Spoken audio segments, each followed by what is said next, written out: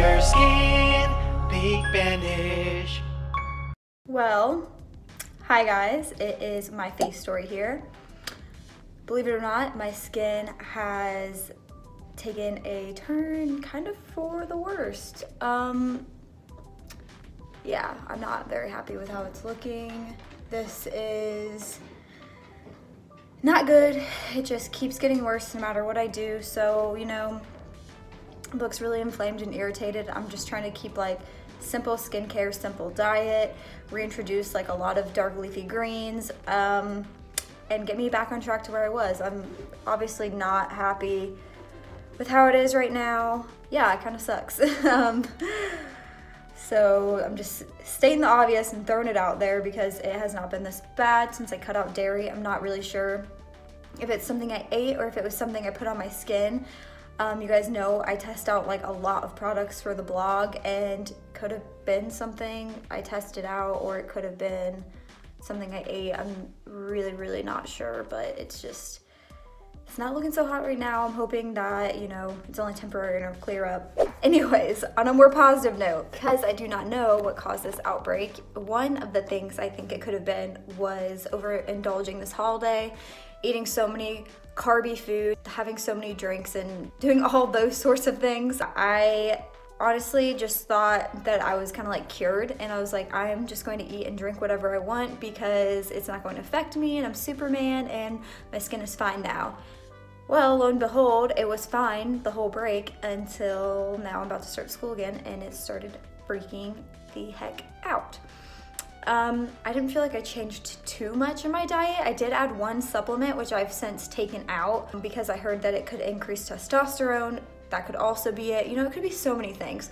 One of the things I definitely know, you know, that was different was I drank a lot this holiday. And that's kind of, you know, what I want to talk about today is how drinking can cause acne, how drinking can affect your skin negatively, and how drinking can also slightly help your skin in moderation. Everything in moderation. I just, honestly, you guys, right now, it's hard for me to even like talk, to even like look at this, because I just feel so like angry that my skin is acting like this, that it's acting out. I mean, I guess it's a good thing that all the toxins are coming out of my body, but it just really sucks, you know? I've always assumed that alcohol affects your skin. I just didn't know why, you know? I figured you drink more, you get dehydrated, your skin's dry, maybe it makes you break out. It affects your liver, you know, which filters toxins, so then the toxins go through your skin and make you break out, which both are very true and both are very good points. I have 6 main ways that alcohol can affect acne and how it can affect your skin. Number 1 is that drinking regularly can destroy your immune system, and your immune system basically keeps good guys, good bacteria, and bad guys in check. And when your immune system is out of whack, you know, the bad guys can overtake and you can get sick easier. The bad bacteria takes over easier, and therefore, you know, the bad bacteria in your skin is able to take over easier as well. A weak immune system can result in like more clogged pores, more acne. You know, your whole body's defenses are down, so everything internally isn't working as well, so everything externally isn't going to look as well either. Number 2 is that frequently drinking can affect your hormone levels. A lot of people have acne because of testosterone or estrogen. A lot of it is hormonal, or it can be cortisol. It can be so many different, it could be thyroid hormones. Drinking does affect your hormones, and it can throw off the estrogen or the testosterone and lead in a surge of either one of those, and that can definitely cause breakouts as well. Number 3 is that a lot of people, including me, use drinking sometimes, I'll admit it, as a coping mechanism for stress. Obviously this isn't good. There are other ways, better ways to deal with stress. I've been hitting up the gym a lot more, so, you know, hopefully that will help with all this situation. Drinking affects your hormones, right? And also stress, cortisol affects your hormones. And when you're drinking on top of being stressed, it's not really a good stress reliever, and in the long run, you know, you're getting more dependent and you're getting more stressed out, and it's going to end up causing skin issues in the long run because of both of those things. Stress is likely to affect your hormones, and then the cortisol as well being spiked, both of those together are going to have a negative effect on your skin. Number 4, what I was talking about before, is your liver. Obviously, your liver filters all the toxins. When you drink, you're taking like a hit on your liver. It's going to have to work overtime to filter all those toxins. And with time, you know, you're not gonna probably have the strongest liver. Drinking alcohol definitely leads to liver damage, and if your body can't filter the toxins as well out of your system, they're gonna have to find a way out. You know, they're going to purge through your skin, they're gonna come out otherwise. So obviously, weak liver could result in acne. Number 5 is that alcohol causes candida overgrowth, and you've probably heard about this with thrush, like in your mouth. It'll get, it kind of looked like I had it for a second, if you get like a white tongue. But candida is a fungus that is found in like sugary drinks. It's found in like wine, beer, things like that. And so obviously drinking too much of that can result in outbreaks on the skin that look like acne, but they actually aren't, which is kind of confusing. Number 6, this was like my main reason that I looked into all this, is that drinking alcohol causes dehydration. Obviously, if your skin's water barrier, your water content in your body, you're dehydrated, you're going to have to pull from other resources. And your body's water content is like critical for removing inflammatory and other toxic substances in your system.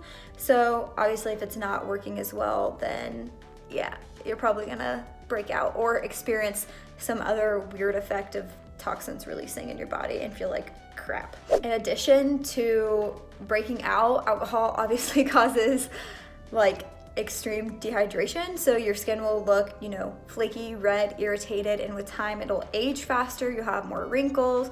It'll have the effect of basically increasing the impurities in your system instead of decreasing, and that's because the water content in your body, how it filters the toxins and it filters the impurities, that's decreasing the impurities. If it's not able to do that, obviously all the impurities are going to build up in your system. In short, alcohol can affect your digestion, your immune system, your liver, and obviously your skin.